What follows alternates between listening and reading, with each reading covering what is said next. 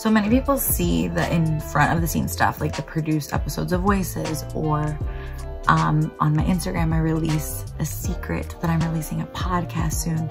What they don't see are the late nights. Like, it's a Saturday night right now, right? Most people are hanging out.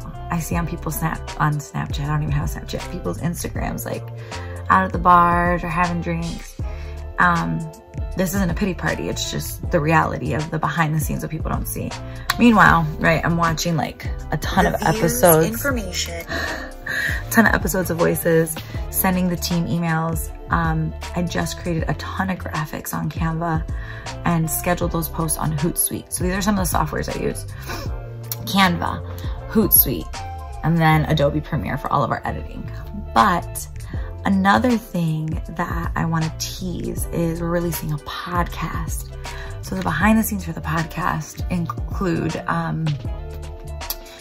I recorded all of them, but I'm working with Casey, K-A-C-E-Y.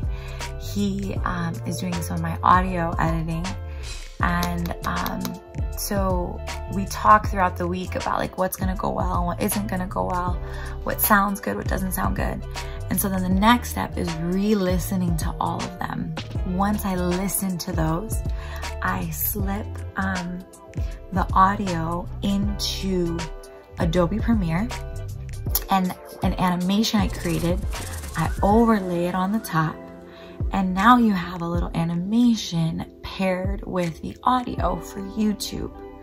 Then after I do that, I schedule the post on YouTube so that then when that episode gets released on Spotify, it is also in conjunction with promoting it on YouTube. So that's a little like marketing like advice, but also kind of just shows you into my world a little bit behind the scenes. So it's funny, I started off by talking about Voices, but ended with the podcast. But that's because that's what I'm about to work on right now. And so hopefully my little, I don't know, behind the scenes as an entrepreneur is at least helpful to some people who want to do this on their own. I think there's two things to take away from this video. Is one, you're gonna have some tangible, how does she do it answers. But then two, I think this visual and the context clues of like, hey, it's a Saturday night and this is what I'm cranking out, showcases that a lot of what you see in front comes from private moments like this. And any entrepreneur, any business owner, anyone who's just doing something consistently can argue and say the same thing. So if you are those people, if you're on YouTube because you have these dreams and you're creating stuff too, I just want to encourage you, continue doing it, continue pumping it out, and decide what a win is for you. For me, a win, it's funny, there's a couple wins. A win, one of them is just knowing it got out there, knowing that something that was in my brain is now tangibly out in the world. And then I think the second thing is knowing that it's out there for the one. So if it helps one person, we're in a society where you get a lot of hearts and likes and whatever, but like when you get that one message or that one person who's like, oh my goodness, your YouTube video. So today, shout out to Jay Scott. She's someone who will say, oh my goodness, today in your video, this impacted me. Or just anyone who ends up sending a message that says it, something I said resonated with them or helped them. They're my one win, and it makes it worth it.